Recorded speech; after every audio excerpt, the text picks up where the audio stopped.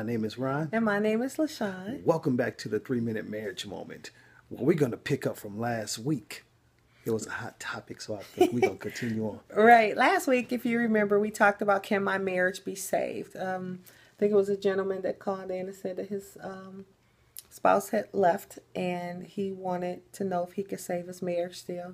And this week, we wanted to share another aspect of that, and that your marriage can be saved. It's a great possibility. But what things you need to consider when trying to attempt to save your marriage and repair it. Yep. And we just don't want to say it as the guys, also women too. That's wondering if their marriage is because some women get tired saying, I can't take it no more. I can't do this no more. But we're going to give you a few keys and a few pointers on what to do. I know last week I sounded a little hard on the guys, but it's the truth. Don't be a punk.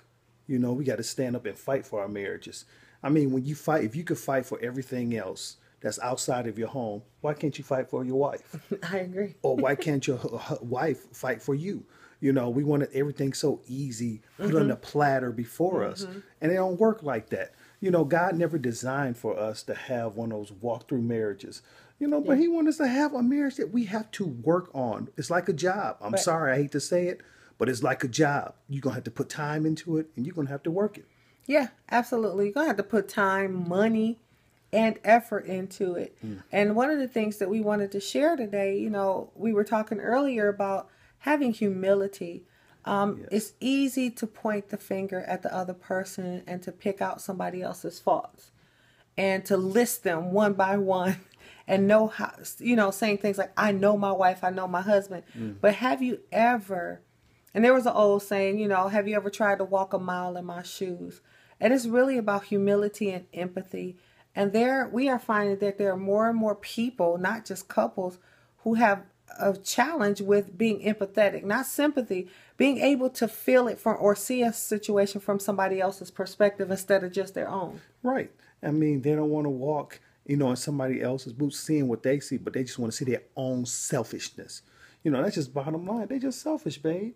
I mean, in a relationship, why don't you ever want to help a person or see the way they see? And I'm not saying be like them. No. Not at all. But you got to have some empathy with them. You got to. I mean, it's just like a must. I don't understand. I'm still trying to figure out myself why people get like that. Why do you think that? Well, I think our culture has just really perpetuated a self-centered type mentality that it's all about me and I can do me and you do you, I'll do me. You're the cause of all of my woes and everything. But I think it's really important. I think God really helped me. I remember when I was complaining about my husband, and I wasn't really in his corner wanting him to live for very long because I was hurt and disappointed. You heard the story. But one of the things that the Lord told me that really kind of shocked me, he asked me a question. He said, is Ryan my son? And I said, yep, he your son. God, do something about him. And then God told me this. He said, do you really think that I love you more than I love him? And that kind of stopped me in my tracks. And it made me look at my marriage from a different perspective because, I'm thinking, okay, God, I'm a princess. I'm your daughter. Do something with him, blah, blah, blah, blah, blah. I don't have to stand for this. You didn't create me for this. And God just simply, you really think I love you more than I love him? That's my son. I will deal with him. You need to just step back, shut your mouth, and let me do it. And when I obeyed God instead of fighting him and tried to help him, my marriage started to turn around quicker. I had tried everything that I knew how to try.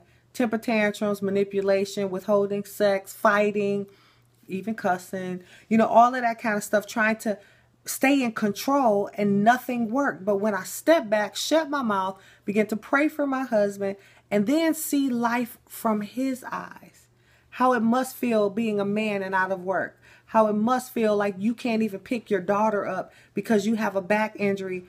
God began to soften my heart, and I began to get empathy and compassion. And it humbled me because, it humbled me. Yeah, and even from a man's perspective, which is the truth, when she began to pray for me, that's what changed. She could talk all day, say all that type of stuff. You need to do this. You know good. You sorry. Yeah, I can't accept your sorry. But when she prayed for me, for real, it changed me. And she didn't pray, say, God, change it. But she said, Lord, change me first. Yeah. And when she said that, it changed me. So we're just going to cut it off right here, and we're going to pick up again from here. Yeah, we might have to do another week of this. Yeah, because this is getting good. But thank you. Be sure to stay in contact with us.